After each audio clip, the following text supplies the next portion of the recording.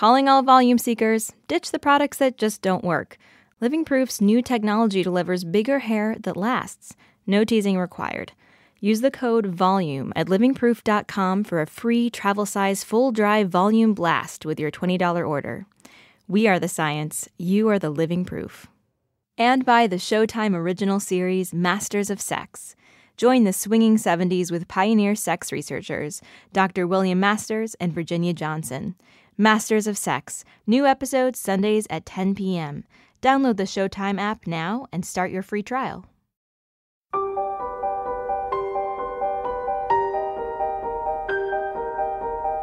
From the New York Times and WBUR Boston, this is Modern Love. Stories of love, loss, and redemption. I'm your host, Meghna Chakrabarty.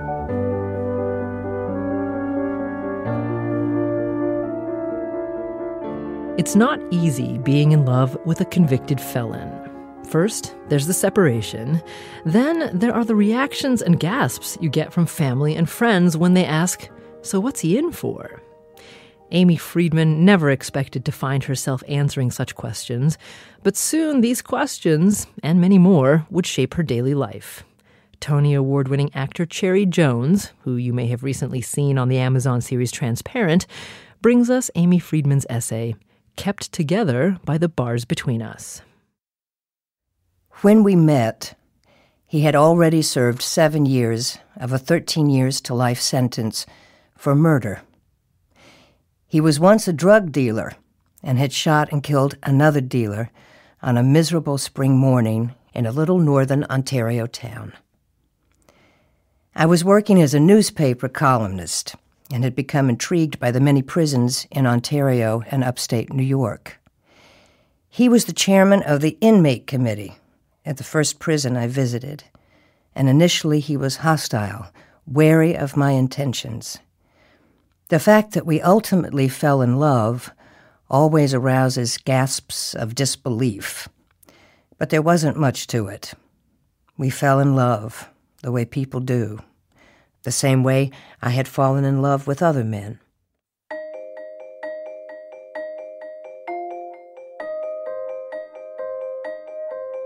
I understood he wouldn't be eligible even for day parole for another 3 years. And no, we didn't make love before we were married. Yet he and his daughters, who moved in with me when they were teenagers, quickly became the center of my life. A lot of people snickered behind my back about our marriage. After all, I came from a wealthy American suburb and was a graduate of a 7-sisters school. He was slender and muscular, with blue eyes and a firm handshake. His hair once was blonde, and he thought it still was when we met, but by then, though he was only 38, it had turned silvery gray. He had grown up in a middle-class family. One sister was a doctor, another a businesswoman. His mother was wonderful. He was an athlete who took a wrong turn, a terrible turn.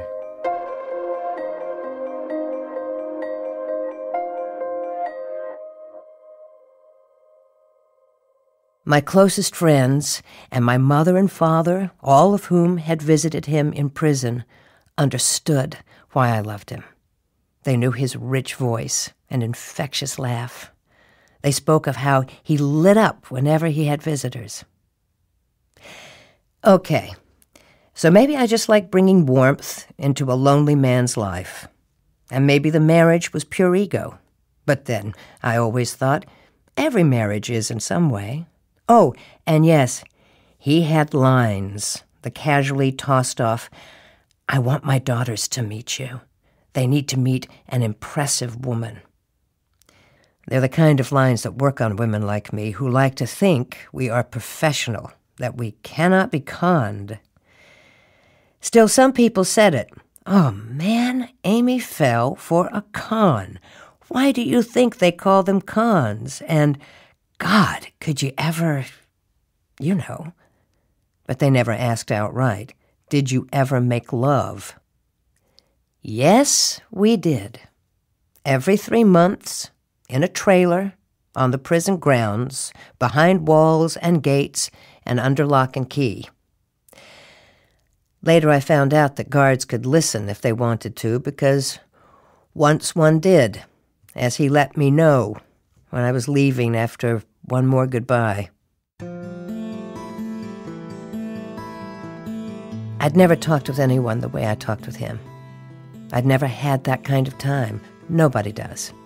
We talked for hours a day, often 7 days a week, for nearly 7 years, sharing water or coffee, feet sticking to the linoleum floors, backsides aching from hard chairs, eyes stinging from smoke, hands sweaty from clutching each other across the table, hearts fluttering, limbs aching to touch, listening to the loudspeaker.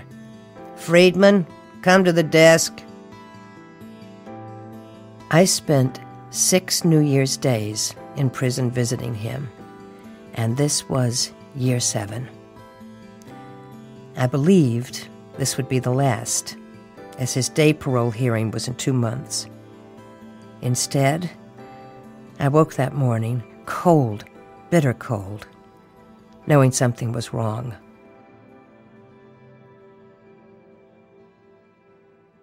The prison was several miles from the bungalow I bought 1 month before we married.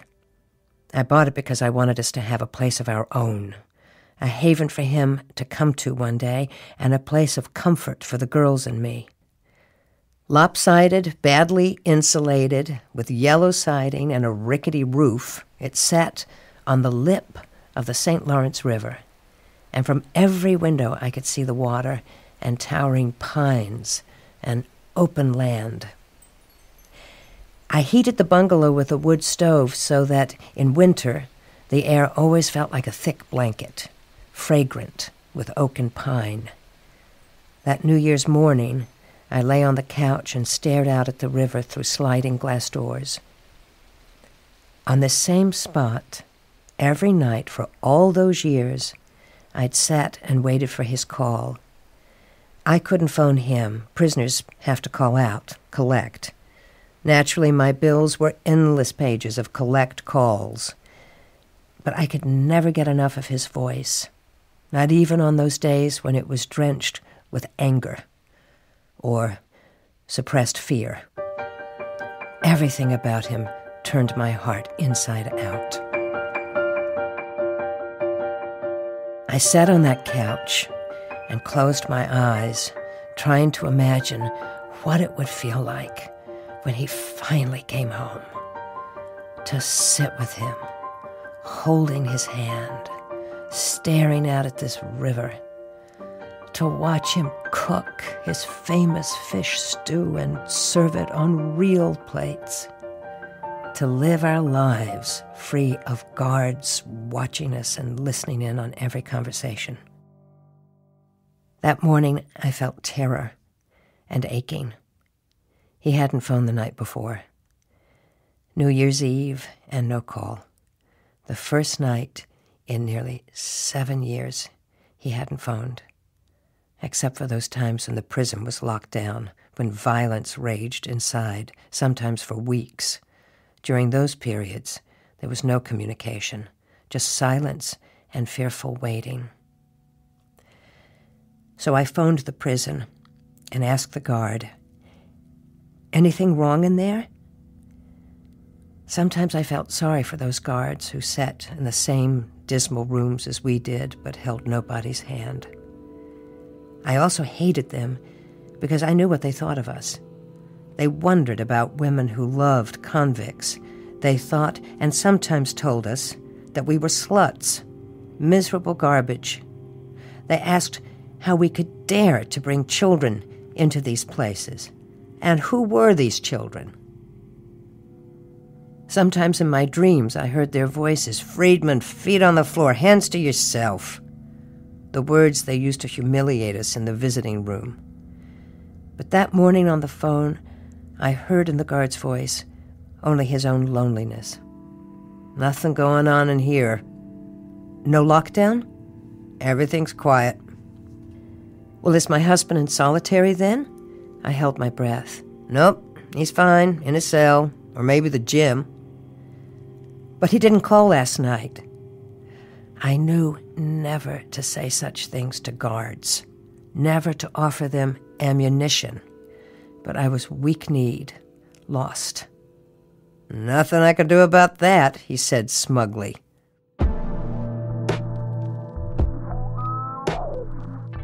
I sat very still. The girls were away, and I was glad for that. I needed solitude. I rekindled the fire, wrapped a blanket around me, and waited. I waited through the day, watching the sky turn frosty and pale, then gray, then black. When the clock switched from 10 to 10:01, I knew the prison lights were out and he wouldn't call.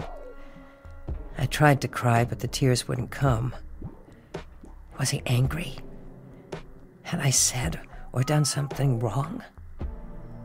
I thought about how much I needed him to come home, how I couldn't spend another year in visiting rooms, supporting everyone on my meager pay, dreaming of real life.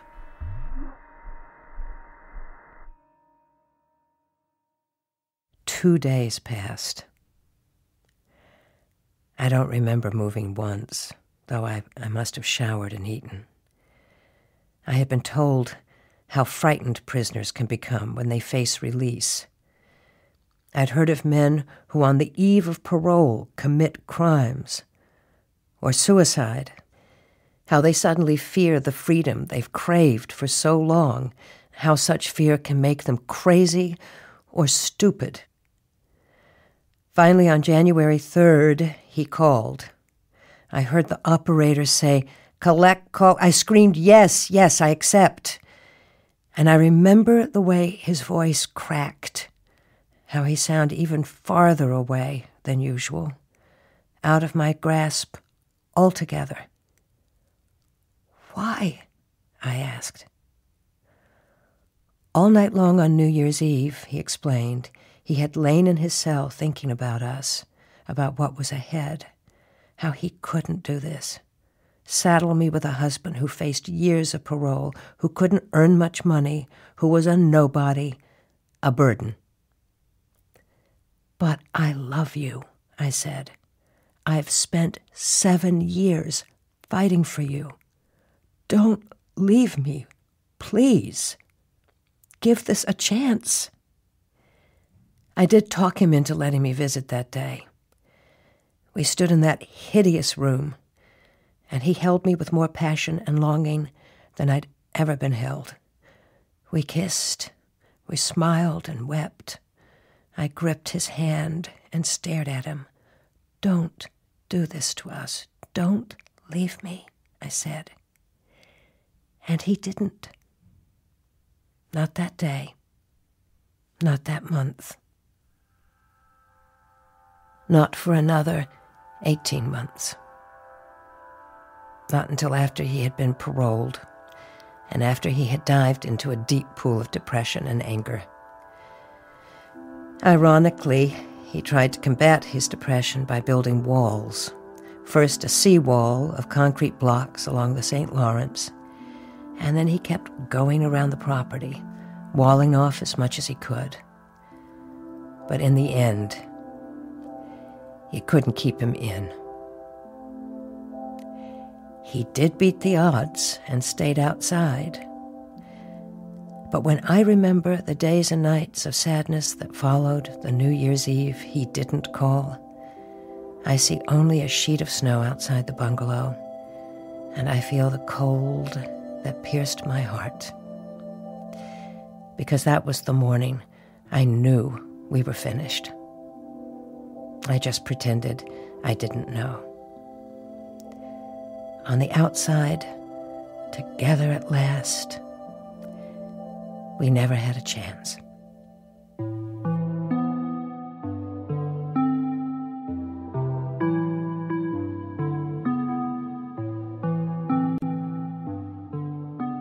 Cherry Jones, reading Amy Friedman's story, Kept Together by the Bars Between Us.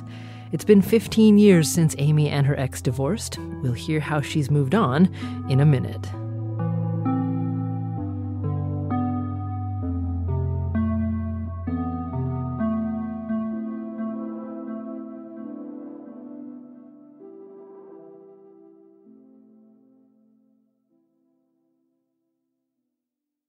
Living Proof delivers bigger hair that lasts.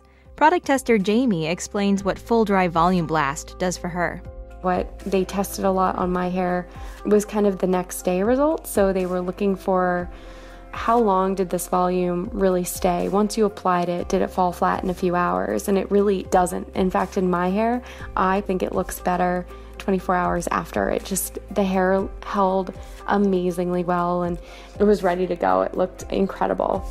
Use the code VOLUME at livingproof.com for a free travel-size full dry volume blast with your $20 order. We're back. It's Modern Love, the podcast. I'm Meghna Chakrabarti. And now a postscript from the editor of Modern Love for the New York Times, Daniel Jones, and the author of this week's essay, Amy Friedman. Whenever I've told anybody I was married to someone who was in prison, I think first after the initial shock, there's this sort of like, oh, but probably he was just a bank robber or something. And then, when people hear, oh, he was in for murder, there's that next piece of shock. In terms of how I dealt with the idea that I was married to someone who had killed someone, I think in some ways I didn't exactly deal with it, There is no real acceptance except that it happened. And if you're going to give people second chances, then you give them a second chance. I know for a fact that a lot of prison marriages do fail eventually. But I also realize, and this is very much in retrospect, that I fought so hard to get him out. From the day we got married, for all of those 6 years, in some ways, I fought so hard that he didn't have to fight. And maybe, and this is a little uncomfortable to say, but it may be that when he got out, he wasn't just quite ready. The thing about getting out of prison is, when you're inside, there's the dream. And the dream of what it's like outside never includes things like snow shoveling and never includes things like your wife looking not her most beautiful when she wakes up in the morning, and doesn't include things like jobs and having to go grocery shopping. It just doesn't include all the parts of life that aren't so much fun all the time. So he was pretty unhappy, and that unhappiness ended up being taken out on me. He was often angry and closed and emotionally unavailable. And so after 7 years of marriage, I decided that we couldn't do it, and I asked him to leave. Amy's essay is such a strangely romantic story to me. Much of that, I think, is the urgency and the impossibility and the sense of desperation and the sense of limited time. And it just heightens that bond or the sense of what's next and what are we going to make of this and how are we going to be together. And what's so remarkably moving about how this story plays out is that when he does get out, that freedom sort of starves the relationship of its patterns and of its heightened emotions and of its romance. And I just thought that was so moving and so well told and kind of haunting at the end when he's spending his time building stone walls around their property. That idea that when you've been behind walls for so many years, that you need that, or at least you need some sense of confinement to feel comfortable. I feel like there are two kinds of essays we run in Modern Love, if I could have two broad categories. And one is the essay where you identify with the person and what they're going through. and it feels like you. It feels like some version of you and something you've been through. The other is the kind of essay where you're really peeking into a life that's so different from yours, and maybe something you've always wondered about, where maybe some of the basic emotions are things you've been through, but the situation is so foreign to your experience that there is this sort of voyeurism and vicarious emotional experience. And Amy's story is that second category. So many people wonder and judge, how can that be? How can you fall in love with someone in prison? What's wrong with you? What is it that you're after? So ideally, that kind of piece that begins in voyeurism takes you to a place of understanding where you're no longer the voyeur. You're the person who could have gone through that experience. And I think that's what Amy's does for us. But Amy didn't write the piece with modern love in mind. She wrote it for a friend's book, and it was her friend who submitted it to the New York Times. Amy was concerned about what her ex-husband would think of the piece, so she asked his daughters, Sarah and Cass, not to tell their dad about it. He found out anyway. A few weeks after the piece ran, I get a phone call, and it's Sarah, and she says, "Dad wants to talk to you." She hands the phone over, and I was pretty shocked. I hadn't talked to him in a long time, and he said an amazing thing to me. He said, "I wanted to talk to you with Sarah here because I wanted you to know that I support this piece. Everybody has their own version of stories, and this might not be my version, but you always behaved with integrity. You were always a wonderful person, and I wanted Sarah to know that I'm 100% behind you writing this story as your own truth." And Sarah got the phone back, and she went, "Wow." We both sort of just said, "Wow." We were so stunned. A few years after that, Amy published a memoir about the whole experience with her ex, titled Desperado's Wife. The memoir angered Sarah, who hasn't spoken to Amy for 3 years. But Amy remains close to her ex's younger daughter, Cass, who now lives in Ohio and cares for Amy's elderly father. Cass is 100% supportive, and I think she was younger. I think one of the things that happens is children who have incarcerated family members suffer a lot and go through a lot of pain and a lot of shame and are stigmatized. And I think Sarah, because she was the eldest, really sort of took the brunt of that. And she just doesn't want to talk about prison. She doesn't want to think about it. She doesn't want to hear about it. Cass is much more open to looking back at the story and understanding it and all its complexity. Amy has since remarried and moved to Los Angeles. Despite the miles between Canada and California, Amy's experience with prisons remains a presence in her life. In 2013, she and her second husband started a nonprofit that helps students whose parents or loved ones are incarcerated. It's called POPS the Club. POPS stands for Pain of the Prison System. There are clubs in 11 high schools in California, Washington, Ohio, and Minnesota. I mean, the reason POPS matters so much to me is that I just want people to know and to be sensitive to those individuals who are very hidden from society usually. And it's really remarkable to me that this modern love piece has brought me to you to be able to talk about the work that I'm doing now. It just feels a little magical to me. Amy Friedman. She's author of Kept Together by the Bars Between Us and the memoir Desperado's Wife. She's also executive director of POPS the Club. We also heard from Modern Love editor Dan Jones, and earlier you heard the voice of actor Cherry Jones. We'll have more from Cherry after the break.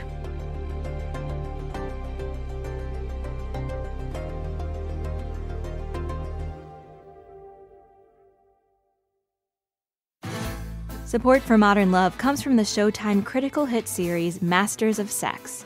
Acclaimed sex researchers Dr. William Masters and Virginia Johnson are the pioneers of the sexual revolution, but can they keep up with the swinging 70s? Catch a revealing look at their controversial work scandalous romance, and groundbreaking discoveries on Masters of Sex. Starring Michael Sheen and Lizzie Kaplan. New episodes Sundays at 10 p.m. Download the Showtime app now and start your free trial. Tony Award-winning actor Cherry Jones lent us her voice this week, taking us deep into the complexities of Amy Friedman's love story. So we asked Cherry why she was drawn to this essay. Like so many people, I think, in our society, I've always had the prejudice of assuming that women who fall in love with prisoners are deeply damaged human beings. That's not a prejudice I'm proud of. But of course, it's because I've never known, personally, anyone who's fallen in love with a prisoner. Amy's essay is the first time I've ever felt let in to a woman's heart and mind. And I thank her for this insight. And we thank Cherry Jones for reading this week's essay. She just wrapped production for The Party, a new film co-starring Emily Mortimer, Patricia Clarkson, and Kristen Scott Thomas. Look for it in 2017. Never miss an episode of Modern Love, the podcast. Subscribe on iTunes or your favorite podcast app. Modern Love is a production of The New York Times and WBUR, Boston's NPR station. It's produced, directed, and edited by Jessica Alpert, John Parati, and Amory Sievertson. The idea for the Modern Love podcast was conceived by Lisa Tobin. Our casting consultant is Amy Lippens, CSA. Iris Adler is our executive producer. Daniel Jones is the editor of Modern Love for The New York Times and advisor to the show. Music for the podcast, courtesy of APM. I'm Meghna Chakrabarti. See you next week.